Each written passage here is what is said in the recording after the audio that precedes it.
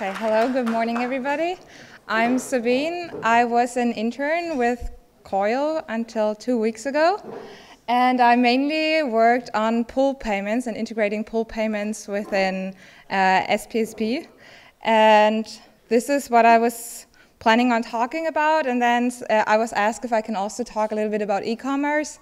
I'm not a big expert on that, so if anybody else is in the room that knows more about e-commerce, feel free to jump in and give your opinion. I'm probably missing things that are already out there that I just don't know about, so just go for it. Okay, so when I buy something today, let's say I want to buy this awesome Rick and Morty sticker, I have various options to check out. I can use PayPal, at least at this webpage. I can use Amazon Pay, and I can use a credit card. And I'm German, and in Germany we also have a big thing where you use like a debit processing, where they basically pull money out of your bank account. So those are the options I have right now. But it would be cool if I could use like any kind of coin I have lying around that I won somewhere or got from somewhere. So it would be great if we could have Interledger to pay, because it gives us flexibility. I can just use anything to pay for my Rick and Morty sticker. And for the merchant, it's also easier because he doesn't have to integrate with all those like PayPal and Amazon Pay and credit card and all those things that are out there. It's just one thing and it should work. How would this look like? So I did a little bit of imagination here, and thought maybe instead of having this PayPal window that pops up, I have Interpay, which doesn't exist yet. Interpay is something I came up with. It'll pop up and it'll let me choose what kind of currency I want to use. It will also give me a link on the bottom with my invoice details for my little sticker, which is an SPSP pointer that I could click on, and I could see what I have to pay and to whom I'm paying, what I'm paying for, and just continue and done. Cool. Another option would be if I was allowing this company that sells the sticker to just pull money out of my wallet. I would like get a little pop-up window where it shows me these are like, this is the amount, this is the currency they want to get paid in, this is the scale. They only want to get paid in once because I don't pay for a subscription here. I only want to pay for one sticker and be done with it. I can choose my currency again on the bottom, continue, done. What kind of technologies are already out there that are going towards that direction? Also, what kind of documentation is already out there? So SPSP is already spec'd out. Right now, it includes push payments, and it's a work in progress. Let me just recap real quick how a push payment via SPSP works. So there's Alice, and Alice wants to send money to Big Company, and she'll use SPSP to query a payment pointer at the server side, which is hosted at Big Company. And she'll get the ILP address and secret, and this is what she uses to pay Big Company using MoneyD. The technologies and the implementations that we already have is the ILP protocol SPSP and then the command line interface ILP SPSP, and both work together with MoneyD.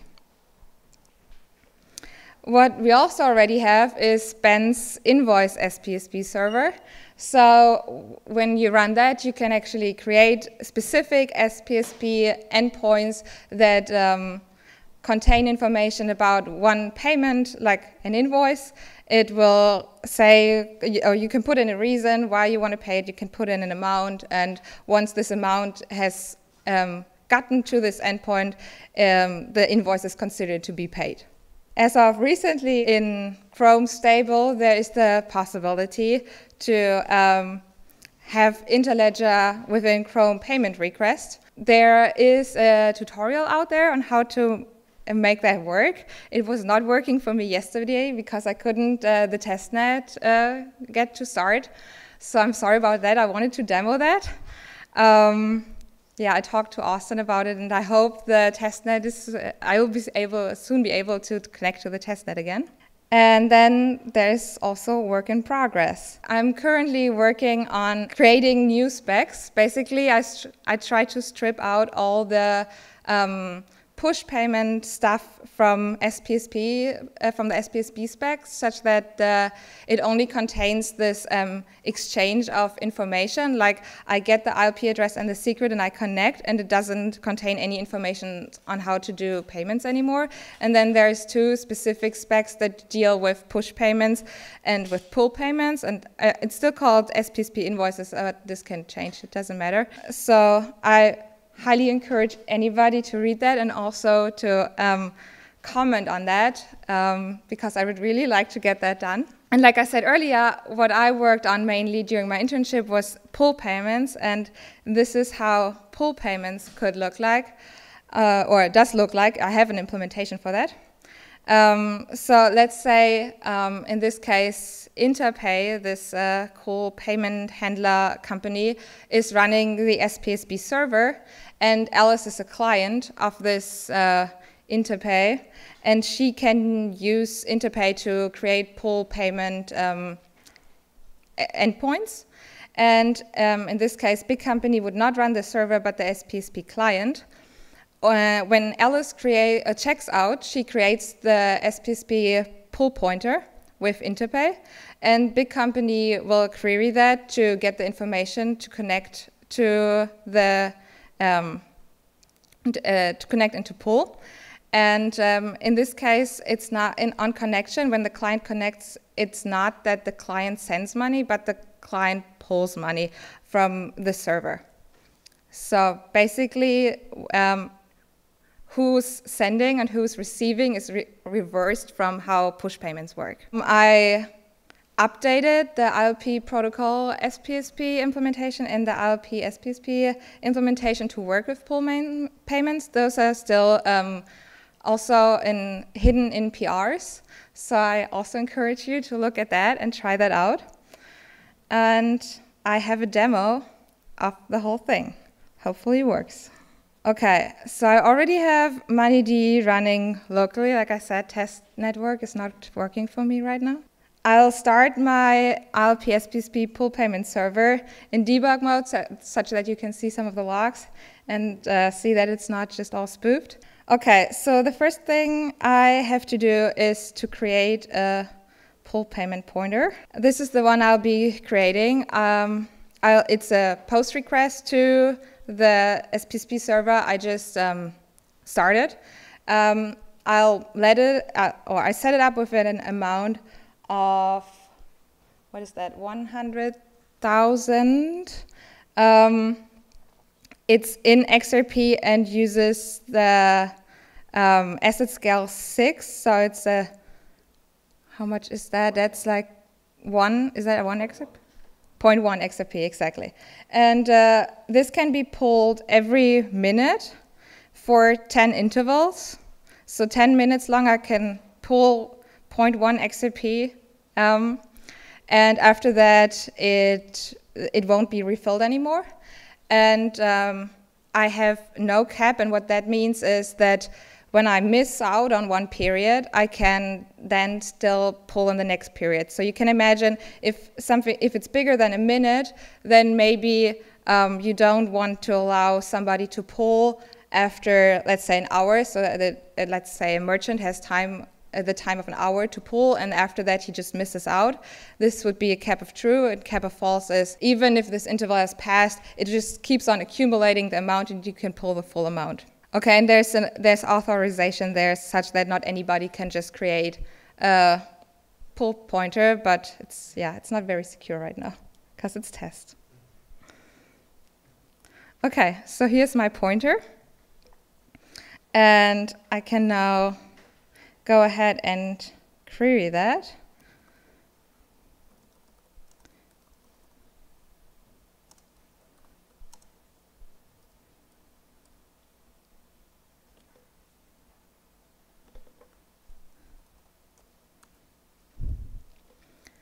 So I have not pulled anything yet, not in total and not during this interval, and I still have the full amount available. So let's just pull something.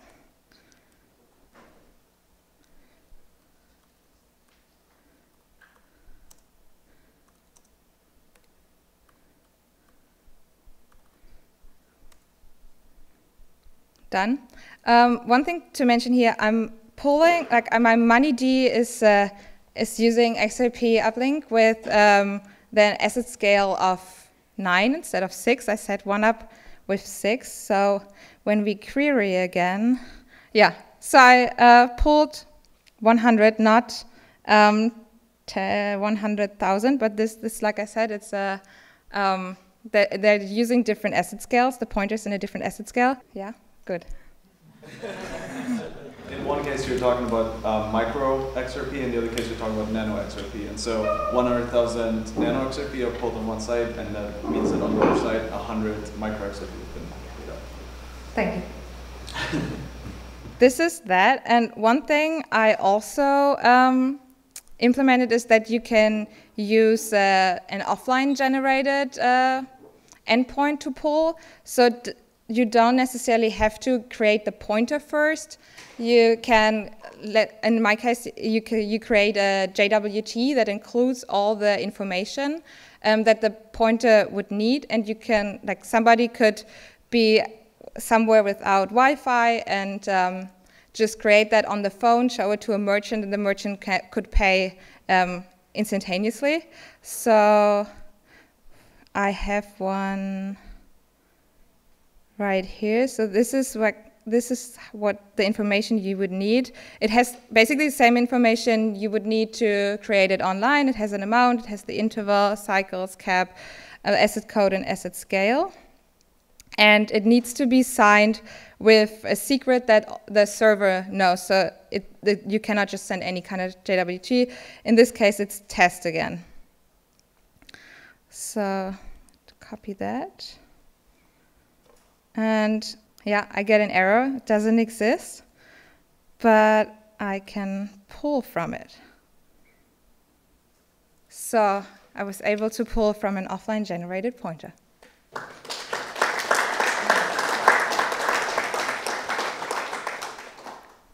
Of course, there's still a lot to do to get to, like, my vision that I pointed out in the beginning. First of all, I would really like to get those specs through and approved. There's a discussion on the forum on how the pull payment and the invoice spec should look like, so I encourage you to check that out. And then there's also already the PRs in the RFC repository. We need something like Interpay, and there's already AnyPay that is working on something like this. At least this is how I understood it when I checked their webpage again. And there may be somebody else out there who's working on that. I don't know, but please feel free to educate me. We need some kind of software development kits such that we can have these nice pop-ups. Basically, what I did here, I looked at what Stripe is doing, and Stripe has very nice and easy instructions on how to get that working with your web page. So we need something similar for the ILP-enabled solution. And then in the Google Chrome payment request, it's working with push payment right now, but it's not working with pull payments yet. So it would be cool if we could get that in there somehow too. And of course, for this whole premise of flexibility to work, we need way more currencies than there are connected via Interledger right now. Because otherwise, like, the whole premise of it adds to flexibility is just not really true. I invite you to start a discussion on how we may get to a better e-commerce experience using Interledger, and please ask me any questions. So a question around subscriptions, so recurring payments. Mm-hmm. Is it that each one has to be authorized, or could you have authorization over a series of? Oh yeah. So the question was whether you have to authorize each and every pull payment, or whether you can authorize a series of pull payments. Here, the sticker example is maybe the nicest way to explain it. So there is this notion of cycles, and this is one, so you can only pull one time. If you boost that to anything else, then you get to the subscription model. So you could do infinity cycles. I mean, there is the question of how secure this would be if you just allow somebody to infinitely pull, but you could also go back and just delete your pull payment pointer, and then the entity that is pulling would just not be able to pull him, and they would probably kick you out of the subscription. You can only pull the amount that is in the bucket, and once it's gone, you cannot pull again during that period. And it's also set up in a way that not two people can connect at the same time and pull the same amount at the same time. Yes? I'm sorry, if I'm missing something, what is the essential difference between pull and just payment? Pull payment and just payment. The question was, what is the difference between push payment and pull payments? This is the push payment. We have the SPSP client and the SPSP server, and the client connects to the server, gets the ILP address in secret, and then uses this to send money to the server. So client sends money to the server. In the pull payment case, it is the other way around. The client, again, queries the server to get the ILP address and the ILP secret, but on connection, it doesn't send money, but it pulls money. What is the main use case of the pull payment? I think one of the main use cases was mentioned just before, the subscriptions. So you could set up like a Netflix subscription, but instead of using your credit card, you would give Netflix a pull payment pointer, and they would pull the fee monthly or whatever they prefer. You can get your core subscription using pull payments. But we can do it with just push payment. But there's more interaction, right? You would have to push every, let's say for the Netflix subscription or the core subscription, you would have to push every month and authorize this payment every month, whereas in pull payments, you authorize it once, and the business that wants to receive the money can just pull as long as the pointer exists, or as long as it doesn't, like the cycles don't run out and it is invalidated. So it seems like push is an actual transfer of value right now, and pull is the assigning of a voucher, allowing them to take value from you. Yes. Okay. For an e-commerce payment where you buy one thing and then you leave, is the main advantage of pull payment versus push that you can be offline? Yes, this is the main advantage. Yes. I just wondered what your implementation was actually written in. My implementation is written in JavaScript. Yeah. Just want to say, I think this is really cool stuff, and really appreciate all the work that you've done on putting together the spec, working it over with the changes people have suggested, and then implementing it. So I think this is really great work. Thank you.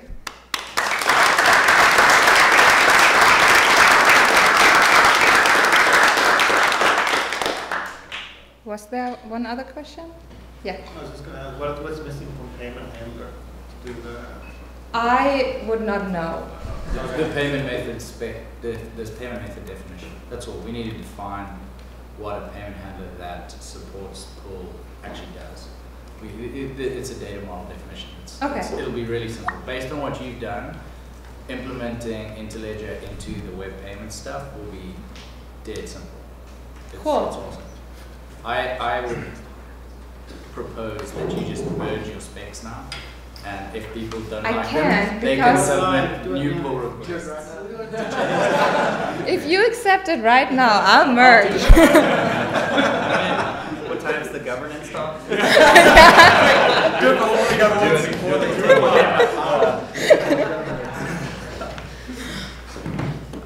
Well, thank you. There are no other questions.